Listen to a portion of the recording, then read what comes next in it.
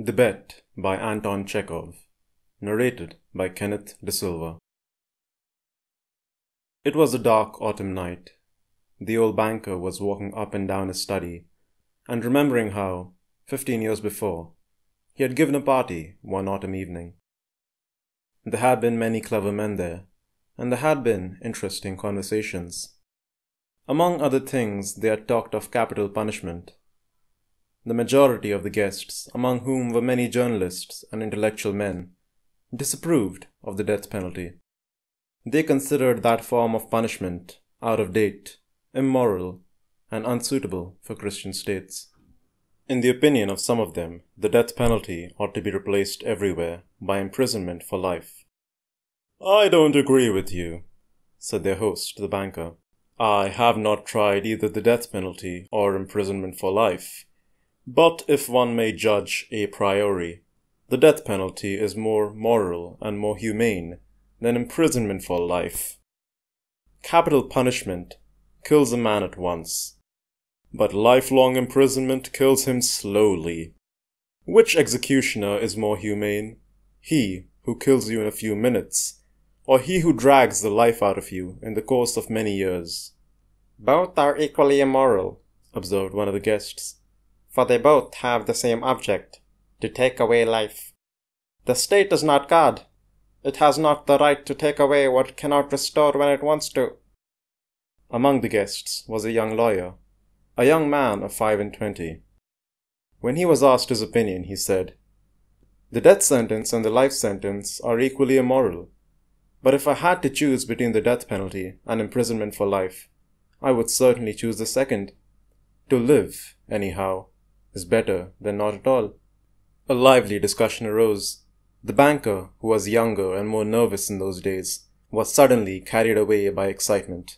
He struck the table with his fist and shouted at the young man, "It's not true. I'll bet you 2 million you wouldn't stay in solitary confinement for 5 years. "If you mean that in earnest," said the young man, "I'll take the bet. But I would not stay 5, but 15 years. 15? Done!" cried the banker. "Gentlemen, I stake 2 million. "Agreed. You stake your millions, and I stake my freedom," said the young man. And this wild, senseless bet was carried out. The banker, spoilt and frivolous with millions beyond his reckoning, was delighted at the bet. At supper he made fun of the young man and said, "Think better of it, young man, while there is still time. To me, 2 million is a trifle, but you are losing 3 or 4 of the best years of your life. I say 3 or 4 because you won't stay longer. Don't forget either, you unhappy man, that voluntary confinement is a great deal harder to bear than compulsory. The thought that you have the right to step out in liberty at any moment will poison your whole existence in prison. I am sorry for you." And now the banker, walking to and fro, remembered all this and asked himself, what was the object of that bet? What is the good of that man's losing 15 years of his life, and my throwing away 2 million? Can it prove that the death penalty is better, or worse, than imprisonment for life? No, it was all nonsensical and meaningless. On my part, it was the caprice of a pampered man, and on his part, simple greed for money. Then he remembered what followed that evening. It was decided that the young man should spend the years of his captivity under the strictest supervision in one of the lodges in the banker's garden. It was agreed that for 15 years he should not be free to cross the threshold of the lodge, to see human beings, to hear the human voice, or to receive letters in newspapers. He was allowed to have a musical instrument and books, and was allowed to write letters, to drink wine, and to smoke. By the terms of the agreement, the only relations he could have with the outer world were by a little window made purposely for that object. He might have anything he wanted, books, music, wine, and so on, in any quantity he desired, by writing an order, but could only receive them through the window. The agreement provided for every detail and every trifle that would make his imprisonment strictly solitary, and bound the young man to stay there exactly 15 years, beginning from 12 o'clock of November 14th, 1870, and ending at 12 o'clock of November 14, 1885. The slightest attempt on his part to break the conditions, if only 2 minutes before the end, released the banker from the obligation to pay him the 2 million. For the first year of his confinement, as far as one could judge from his brief notes, the prisoner suffered severely from loneliness and depression. The sounds of the piano could be heard continually day and night from his lodge. He refused wine and tobacco. Wine, he wrote, excites the desires, and desires are the worst foes of the prisoner. And besides, nothing could be more dreary than drinking good wine and seeing no one. And tobacco spoilt the air of his room. In the first year, the books he sent for were principally of a light character, novels with a complicated love plot, sensational and fantastic stories, and so on. In the second year, the piano was silent in the lodge, and the prisoner asked only for the classics. In the fifth year, music was audible again, and the prisoner asked for wine. Those who watched him through the window said that all that year he spent doing nothing but eating and drinking and lying on his bed, frequently yawning and angrily talking to himself. He did not read books. Sometimes at night he would sit down to write. He would spend hours writing, and in the morning tear up all that he had written. More than once he could be heard crying. In the second half of the sixth year, the prisoner began zealously studying languages, philosophy, and history. He threw himself eagerly into these studies, so much so that the banker had enough to do to get him the books he ordered. In the course of 4 years, some 600 volumes were procured at his request. It was during this period that the banker received the following letter from his prisoner. My dear jailer, I write you these lines in 6 languages. Show them to people who know the languages. Let them read them. If they find not one mistake, I implore you to fire a shot in the garden. That shot will show me that my efforts have not been thrown away. The geniuses of all ages and of all lands speak different languages, but the same flame burns in them all. Oh, if you only knew what unearthly happiness my soul feels now from being able to understand them. The prisoner's desire was fulfilled. The banker ordered 2 shots to be fired in the garden. Then, after the 10th year, the prisoner sat immovably at the table and read nothing but the gospel. It seemed strange to the banker that a man who in 4 years had mastered 600 learned volumes should waste nearly a year over one thin book, easy of comprehension. Theology and histories of religion followed the Gospels. In the last 2 years of his confinement, the prisoner read an immense quantity of books, quite indiscriminately. At one time he was busy with natural sciences. Then he would ask for Byron or Shakespeare. There were notes in which he demanded at the same time books on chemistry and a manual of medicine, and a novel, and some treatise on philosophy or theology.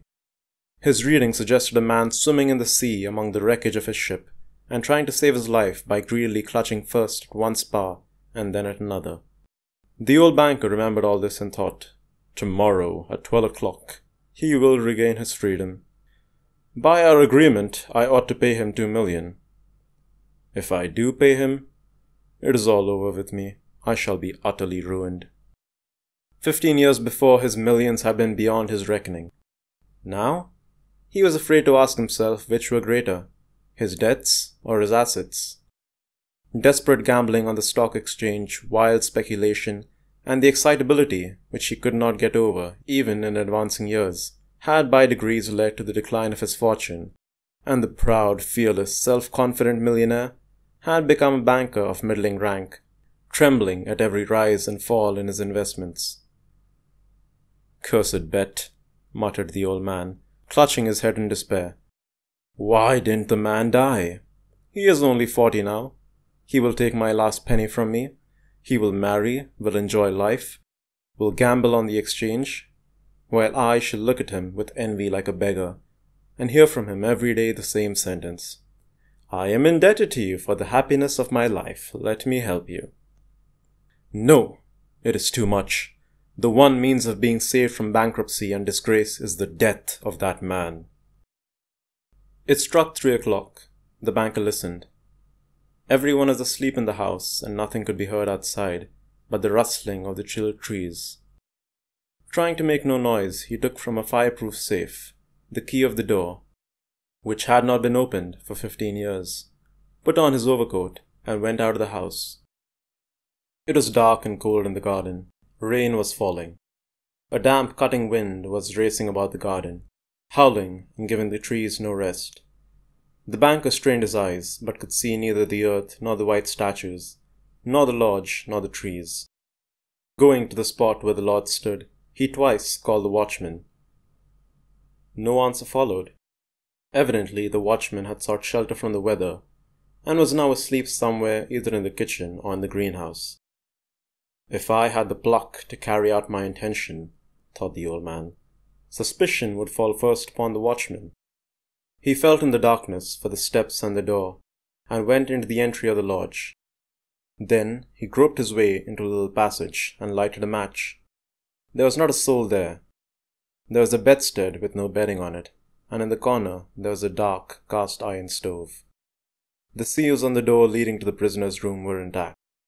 When the match went out, the old man, trembling with emotion, peeped through the little window. A candle was burning dimly in the prisoner's room. He was sitting at the table. Nothing could be seen but his back, the hair on his head, and his hands. Open books were lying on the table, on the 2 easy chairs, and on the carpet near the table. 5 minutes passed, and the prisoner did not once stir. 15 years' imprisonment had taught him to sit still. The banker tapped at the window with his finger, and the prisoner made no movement whatever in response. Then the banker cautiously broke the seals off the door and put the key in the keyhole. The rusty lock gave a grating sound, and the door creaked. The banker expected to hear at once footsteps and a cry of astonishment. But 3 minutes passed, and it was as quiet as ever in the room. He made up his mind to go in. At the table, a man unlike ordinary people was sitting motionless. He was a skeleton with the skin drawn tight over his bones, with long curls like a woman's, and a shaggy beard. His face was yellow with an earthy tint in it.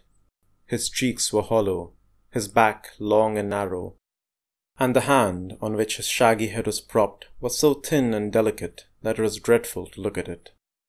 His hair was already streaked with silver, and seeing his emaciated, aged-looking face, no one would have believed that he was only 40. He was asleep. In front of his bowed head there lay on the table a sheet of paper, on which there was something written in fine handwriting. Poor creature, thought the banker. He is asleep and most likely dreaming of the millions, and I have only to take this half-dead man, throw him on the bed, stifle him a little with a pillow, and the most conscientious expert would find no sign of a violent death. But let us first read what he has written here. The banker took the page from the table and read as follows. Tomorrow at 12 o'clock I regain my freedom and the right to associate with other men. But before I leave this room and see the sunshine, I think it necessary to say a few words to you. With a clear conscience I tell you, as before God, who beholds me, that I despise freedom, and life, and health, and all that in your books is called the good things of the world. For 15 years I have been intently studying earthly life. It is true, I have not seen the earth nor men. But in your books I have drunk fragrant wine, I have sung songs, I have hunted stags and wild boars in the forests, have loved women, beauties as ethereal as clouds, created by the magic of your poets and geniuses, have visited me at night, and have whispered in my ears wonderful tales that have set my brain in a whirl. In your books I have climbed to the peaks of Elburz and Mont Blanc, and from there I have seen the sun rise and have watched it at evening flood the sky, the ocean and the mountain tops, with gold and crimson. I have watched from there the lightning flashing over my head and cleaving the storm clouds. I have seen green forests, fields, rivers, lakes, towns. I have heard the singing of the sirens and the strains of the shepherd pipes. I have touched the wings of comely devils who flew down to converse with me of God. In your books I have flung myself into the bottomless pit, performed miracles, slain, burned towns, preached new religions, conquered whole kingdoms. Your books have given me wisdom. All that the unresting thought of man has created in the ages is compressed into a small compass in my brain. I know that I am wiser than all of you. And I despise your books. I despise wisdom and the blessings of this world. It is all worthless, fleeting, illusory, and deceptive, like a mirage. You may be proud, wise, and fine, but death will wipe you off the face of the earth as though you were no more than mice burrowing under the floor. And your posterity, your history, your immortal geniuses will burn or freeze together with the earthly globe. You have lost your reason and taken the wrong path. You have taken lies for truth and hideousness for beauty. You would marvel if, owing to strange events of some sorts, frogs and lizards suddenly grew on apple and orange trees instead of fruit, or if roses began to smell like a sweating horse. So I marvel at you, who exchange heaven for earth. I don't want to understand you. To prove to you, in action, how I despise all that you live by, I renounce the 2,000,000 of which I once dreamed as of paradise, and which now I despise. To deprive myself of the right to the money, I shall go out from here 5 hours before the time fixed, and so break the compact. When the banker had read this, he laid the page on the table, kissed the strange man on the head, and went out of the lodge, weeping. At no other time, even when he had lost heavily on the stock exchange, had he felt so great a contempt for himself. When he got home, he lay on his bed, but his tears and emotions kept him for hours from sleeping. Next morning, the watchmen ran in with pale faces, and told him they had seen the man who lived in the lodge climb out of the window into the garden, go to the gate, and disappear. The banker went at once with the servants to the lodge, and made sure of the flight of his prisoner. To avoid arousing unnecessary talk, he took from the table the writing in which the millions were announced, and when he got home, locked it up in the fireproof safe.